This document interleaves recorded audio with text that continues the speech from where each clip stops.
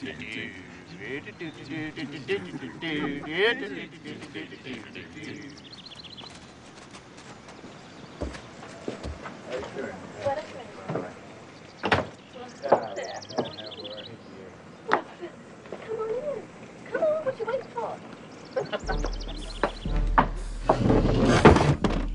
feel like some tea. Would anybody care to join me?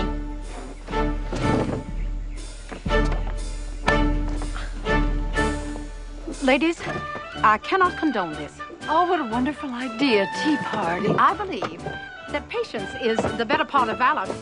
Miss Hunston, ladies, remember, the Boston Tea Party started a revolution.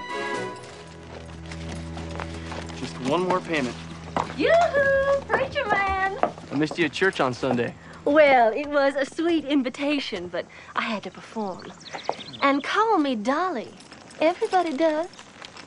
What have you got here? Why, this is where you've been wiring all that money. Why, I am devastated. I didn't know you were betrothed. I'm not. Yet. Well, then there's still hope. I tell you what, I'll come to church on Sunday. I promise. Praise God.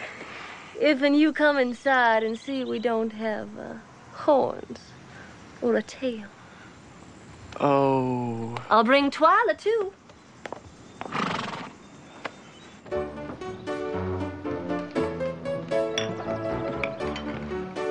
No, thank you, Miss Abigail. He don't drink tea. I don't? No, I don't. Thank you just the same. Miss Abigail, I would like to extend an invitation to you and your lady friends to join us at church tomorrow morning.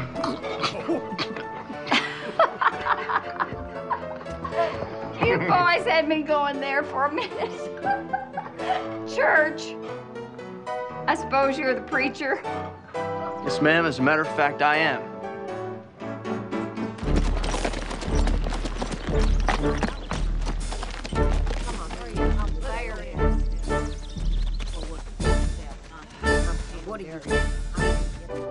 A woman is a thing of beauty. A woman is a joy to behold. Pleasing man is her singular duty. At least that's what we're told. A woman is a genuine treasure. Now she'll perform for your pleasure. Christy, what are you doing here? Oh, we just came for some tea. We don't serve women here. Fairlight, you best be getting home. Are you coming?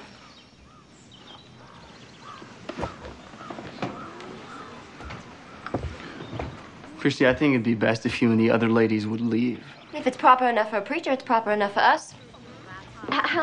You women are going to ruin me. No, they ain't. Let's get on with it.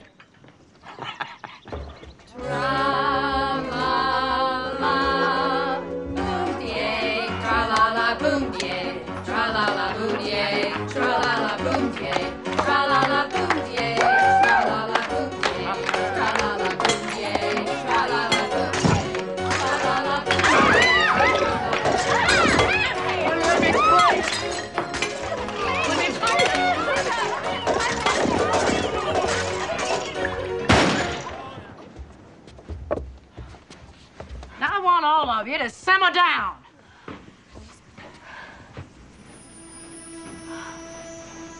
Margaret? Hello, Mother. Mac. You're just in time for my next number.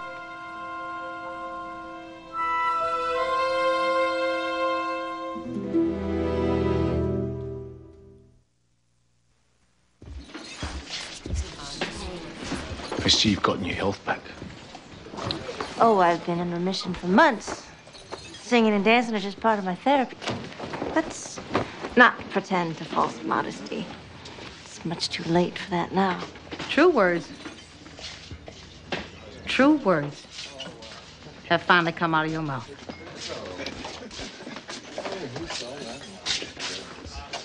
Too late. Miss Holston, you stay. I'd like to get to know my mother's new daughter. No, Christy, go. I knew Neil was right. I had no business here. But Margaret's eyes held me like a pin through a butterfly. I felt myself flutter, but couldn't move.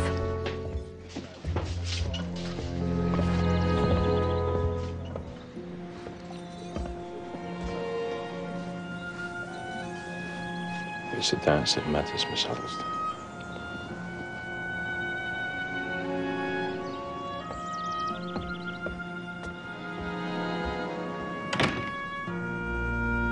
That door closing was one of the loneliest sounds I've ever heard. That night, I stayed awake wondering what was happening on the other side.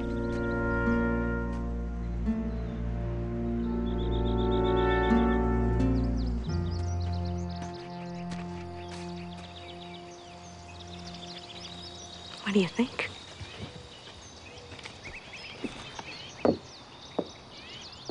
I don't rightly know.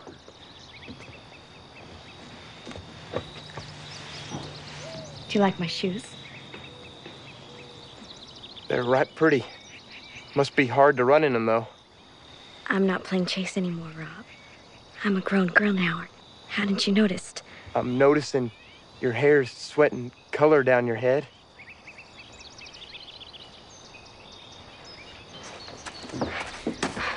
Renee? What on earth have you done to your beautiful red hair? Why would you do such a thing? I'm trying to hold on to my man, that's what.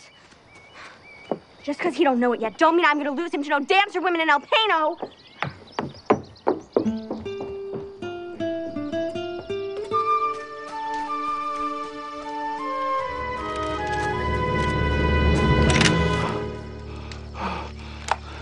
Miss Christy. Oh, I'm so sorry.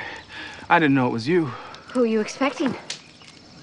Well, I guess I've been up here alone so long, I'm getting a bit jumpy. Dan, have you seen Dr. McNeil since Since his wife came back. Margaret's at Neil's? No, I mean, she's back in El Pano. I'll be seeing the doctor. Would you like for me to tell him that you need to speak with him? Privately. Thank you, Dan.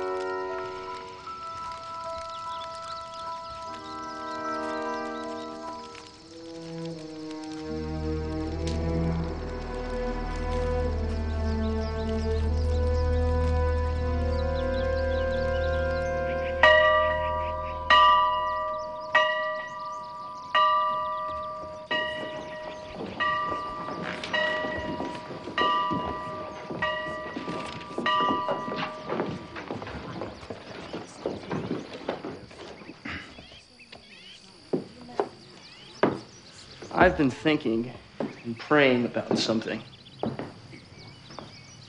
The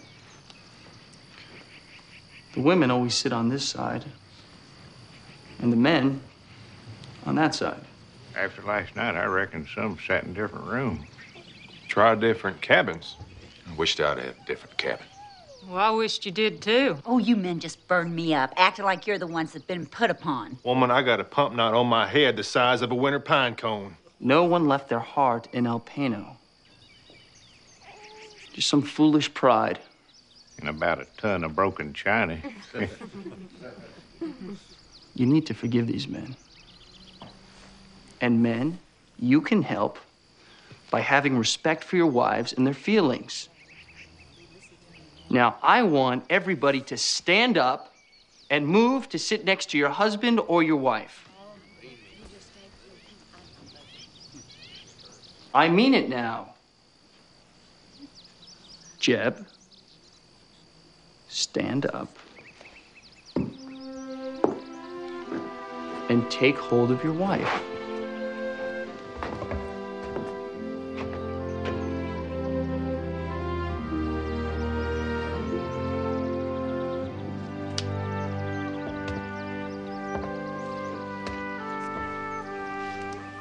Make her feel better.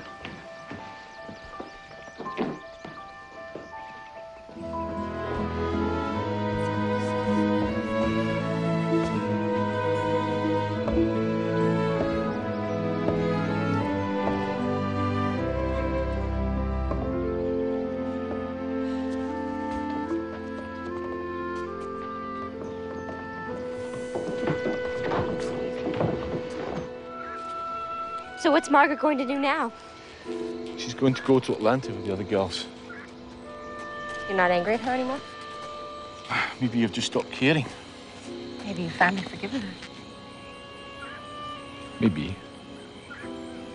Or perhaps I've finally forgotten her.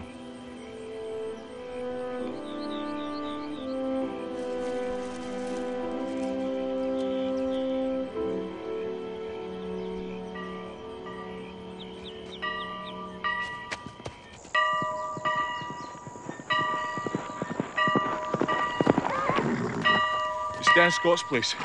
Hang on.